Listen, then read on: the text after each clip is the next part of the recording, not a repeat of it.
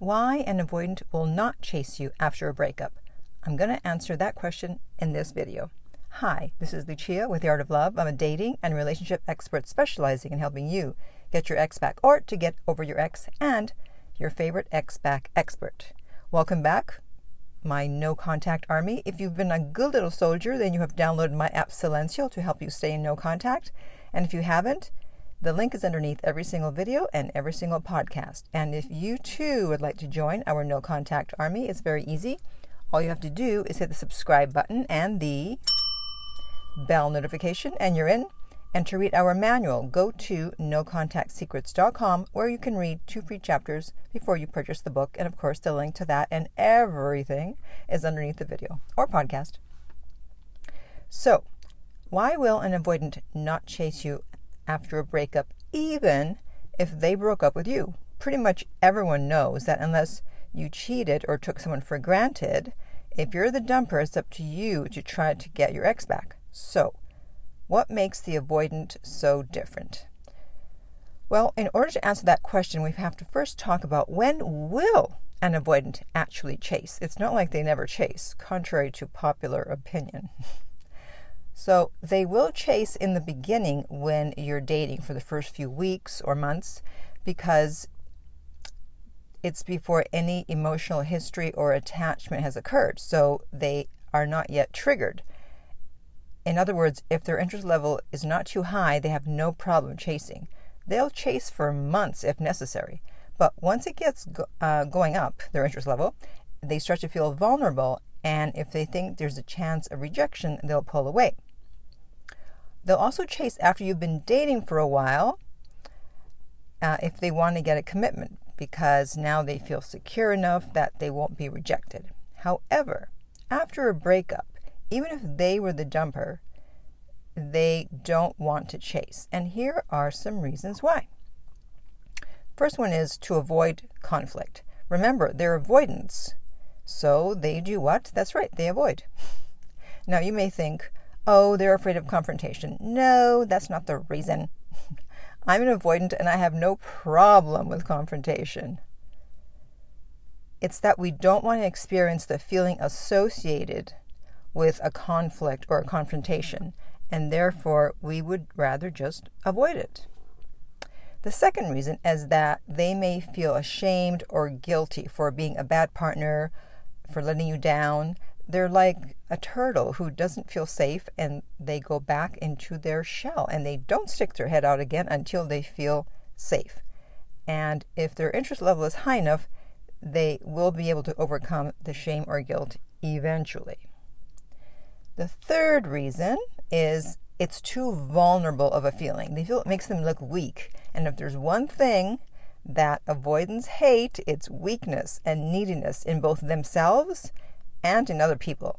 It makes it seem like they're dependent on you and that they need you, and that is the last thing they want. They want to appear independent, like they don't need you or anyone.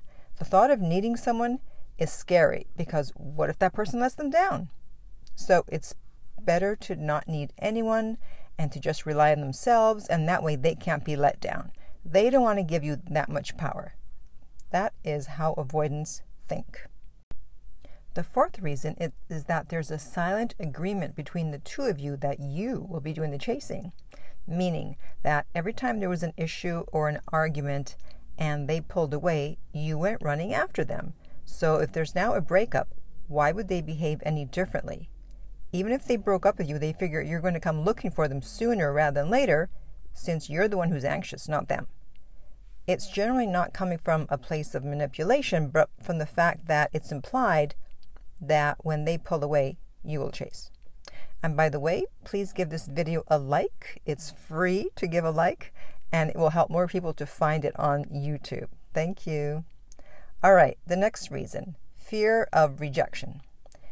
They may want to reach out and solve things, but they fear that they may be rejected. And if you broke up with them, they are definitely not going to chase because they already feel rejected, and they're not going to risk feeling rejected yet again. An avoidant is not going to chase if they've already been rejected. The sixth reason, They won't chase if they know they can't or don't want to offer you / give you what you want or what you deserve. So if you're anxious and you're listening to this, you're thinking, well, why don't they just figure it out? Why can't they work on it so that they can give me what I want? Well, if their interest level is high enough, they will reconsider and come back to give you what you want or need. And I'm going to talk more about interest level towards the end of the video, because it's going to apply to everything that I'm saying in this video about why an avoidant won't chase after a breakup. So stay tuned. All right, we have just a few more. Number 7, they won't chase right after a breakup because it's easier to just focus on other aspects of their life. Yes, they are repressing their feelings for you. And you need to let them go through that stage, because if you contact them when they're in that stage, you will not like their response, or you may not get any response at all, and then that will set you back. And if you're anxious, then you may spiral and start contacting them, and then it just goes downhill from there. So let them go through their stages. Reason number 8, they value composure and non-reactivity. The idea of chasing is very distressing for an avoidant. Whenever they think about it, they get the ew factor, the ick factor. They see it as chaotic and out of control, and they want to stay away from chaos and drama as much as possible.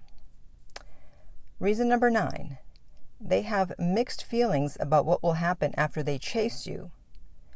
So if they have to both repair and make amends with you and then discuss the future of the relationship, that just might be too much for them. Too much emotion to process. So deactivating the attachment feels like a more efficient way of doing things. And I'm not saying they're doing this consciously. Often it's a subconscious process. And then finally, the final reason, we made it. They want to see if you will reach out to them. And this will be evidence that you care. And if you don't reach out to them, they will think that you don't care, even though they are the ones who are supposed to reach out to you, unless you cheated or took them for granted. And by taking for granted, I mean that they felt like they weren't important to you. You weren't giving them time. You weren't listening to them. That's what I define as taken for granted. Again, they may be doing this subconsciously, but there's also a good possibility that they are doing it consciously, that they're thinking, you know what? I want to see how interested they are. Even though I broke up with them, I'm going to wait and see if they reach out to me. So that's what is happening if they don't reach out to you, because they want to see how much you care.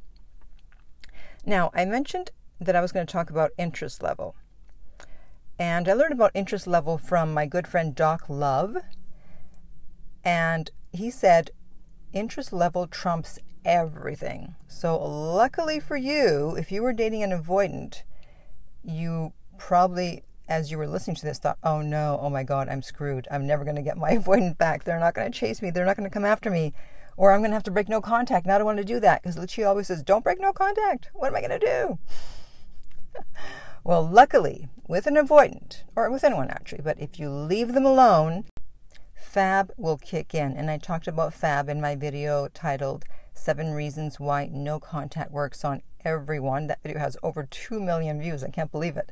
And I will link it in the upper right-hand corner here on YouTube. So by leaving them alone, they'll go through their process, they'll go through FAB, and if they're interested enough, they will reach out. You do not have to reach out, okay? So please do not break no contact. And if you're interested in finding out more about interest level from Doc Love, there is a link underneath every single video, and you can check out his book, The System, and you can also read 10 free chapters. That's right, 10, before you decide whether you want to purchase the book or not. So check it out. And now, finally, let me know below in the comments who initiated the breakup. Was it you or your partner? And also, if you can comment with the word avoidant if you want me to make more videos about avoidance. And if enough people say yes, if they write avoidant below, then I will continue to make them. All right, and in the meantime, if you'd like my help to get your ex back, contact me at theartoflove.net and we will send you the rates. The direct link is underneath every single video and podcast. If you found this video helpful, please like, subscribe, and share. If you're listening to this as a podcast, please rate and review. And finally, remember that love inspires, empowers, uplifts, and enlightens.